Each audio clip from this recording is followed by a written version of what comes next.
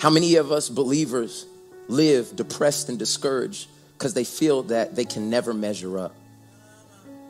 This is what's happening in the church. People who put their faith in Jesus. This is what's happening every day. And that's because we don't understand the grace of God.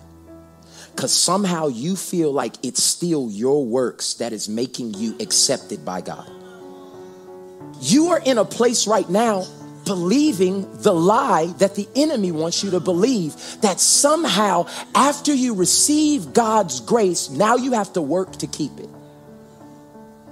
Grace is the unmerited, undeserved, unearned kindness and favor of God. That's what grace is. It's unmerited, it's undeserved, and it's unearned. Like there's nothing you did. What you do does not allow God to put his grace on display for you. Grace can move mountains of guilt and shame. Grace can flood your days in the desert with streams of living water. Grace can bring you through the fire of adversity without the smell of smoke being upon you. Grace is the unmerited favor of God. You can't buy it. You can't earn it. You can only receive it because God is so glad to give it. Grace is an ocean without a shoreline. Grace has no limit. God's grace will give you a new beginning. God's grace is greater than your sin. God's grace is greater than all your faults and failures. And it's the only thing that can truly heal you. God's grace comes to even those that have not been faithful. God's grace comes to even those that have really not walked the way that they should walk. And yet his grace and his mercy is extended to every single person that will believe him, that will come, that will humble themselves under his mighty hand. Because in our minds, we have delineations of like, who's bad? And this is maybe one of the fundamental problems that we have in the Christian faith and in the world today, is because the levels to our sin and the levels to our faith and the levels to our outward devotion, we categorize people on levels of how close they are to God and how far they are from God. Because somehow we become the measuring stick of God's goodness. Somehow God has chosen me to now, come on, let's be honest. This is not what we say, but this is what we do. Somehow he's chosen me to be the temperature or the gauge for how all other human beings are viewed by God. Like, that was me for so many years. Is that I would never say it, but I always thought, I'm better than you. Because it was ingrained in me somehow that because of the family I was raised in, the church I went to, the people who knew me, my prayers, because I could pray. And I gave a little bit and I was faithful. And I messed up, but who does it? All have sinned, fallen short of the glory of God, but I don't fall as much as you. Come on, I'm gonna write a book said what you really meant by the scripture. It would be a best, because that's what we really mean. Like, it works for me, but it doesn't really apply to you. And the reason why you don't know what to say or do right now is because somewhere deep down in us feel like what people do is really who they are. And if they did it, then somehow, and you didn't, then somehow you're better than them.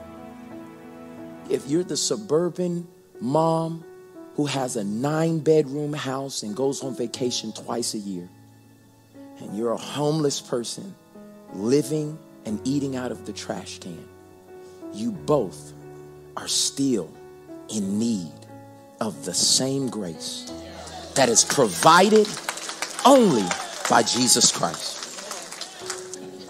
But why is grace amazing? Like, not enough just to have grace, but explain to me amazing grace. And as I looked into it, I looked at that word amazing, and that word amazing is talking about things that are unusual. Doesn't make sense. And I began to think about it, and God said, when it's amazing, it's not average. When it's amazing, it's something that the average person can't do, or maybe let's take it a step further when we talk about God. It's something that they wouldn't do. Ephesians chapter 2, verse 8. For by grace you have been saved through one action, faith. So like when you put your faith in Jesus Christ, you have now been extended grace only through your ability to receive it through faith. Okay? And that not of yourselves. And I love that because it tells you, because you would try to take credit for it. And it keeps coming back to the same thing. It's not of your works. It's not because you gave that large offering. It's not because you served the orphans in Haiti. It's the free gift of God. He says, but it is the undeserved gracious gift, verse 9, not as a result of your works, nor your attempts to keep the law, so that no one will be able to boast or take credit in any way for his salvation. Saving is all his idea and all his work. All we do, look what we do, trust him. We trust him enough to let him do it. It's God's gift from start to finish. We don't play a major role. If we did, we'd probably go around bragging that we'd done the whole thing. No, we neither make or save ourselves. God does both the making and the saving. Do y'all understand what I'm saying? And what happens is, I know this sucks because it doesn't make you better than nobody. Like, and this is the hard thing where religion comes in and tries to make the differences. No, well, we believe in this, and then you believe in that, and then we do this, but you only do it on this day. And so everybody's trying to be the one who's God's favorite. And what God's looking at all of us and saying, you're all my favorites. As a matter of fact, y'all hold on, because I'll leave the 99. Oh, y'all didn't come. I'll leave. I know y'all good, but my child.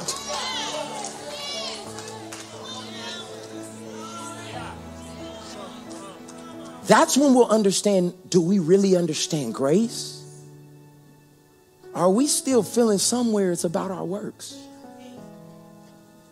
And as I began to study this, I was trying to think of examples of where this applied in my life. And I probably have one of the best fathers in the world. I don't just have a good father, I have a grace-filled father. I remember one specifically that happened almost every week when me and my brothers were in middle school and high school. I have 4 brothers, and inevitably one of us would forget or use prematurely our lunch money every day. And what ended up happening was we call our dad, and like clockwork, every day, one of my brothers, he would come and give us new lunch money. And this is the thing that I always remember. He never punished us, and he never asked why we kept doing it. It was almost as if, as a father, he expected that his children would mess up. And he already was always prepared to take care of all of our stupid mistakes. And when I begin to think about what grace is, it's our Heavenly Father already taking in consideration all your stupid mistakes and said, I'm going to send a payment that will be able to take care of all of your mistakes. And when I saw that, I said, man, that's what grace like a flood looks like. Where many of us, if we were doing that and our kids were doing that, you ain't eating today. Come on, let's be honest. Because we're always in a place where we feel like we got to teach you that what you did, you suffer for. But once you receive the grace of God, you get to experience another level of God's faithfulness. God doesn't throw you away. He says, let me into that. Can I help you with that? And I can restore what looks broken to the world. And I can make it something that other people can learn from. But you got to let grace like a flood come into that situation. And this is the sad thing about us. Many of us don't want it for other people because we haven't accepted it for ourselves. I'm going to say that one more time. Many of us do not want grace like a flood to be poured out for other people because we have not truly accepted it for ourselves. God is not holding you hostage to what you did when you were in college. You're holding yourself hostage. And he keeps saying, can we move past this? I already paid for it. He paid our bill in full. And my last point is grace is unearned. And this is the one that a lot of people get messed up on. But Romans 11:6 says, and if by grace, then it's no longer of works. Otherwise, grace is no longer grace. But if it's of works, it's no longer grace. Otherwise, work is no longer work. Let me help you understand this. Let's substitute for grace and works, free and earned. If it's free, it's not earned. Otherwise, free is not free. If it's earned, it's not free. Otherwise, earned is not earned. This scripture is saying either grace is one of two things. It's free or it's earned. And many of us don't want to accept that the grace of God is a free gift. Like it's unearned. Look what the Baker Encyclopedia of the Bible says about it.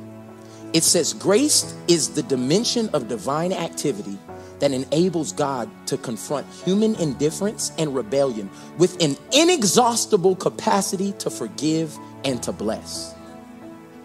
Like you can't run out of forgiveness for us. You won't stop blessing us. It's free. Which the scripture says over and over, it's the free gift of God. It's the free gift of God. What can you do with the gift? What's the only thing you can do? Receive it.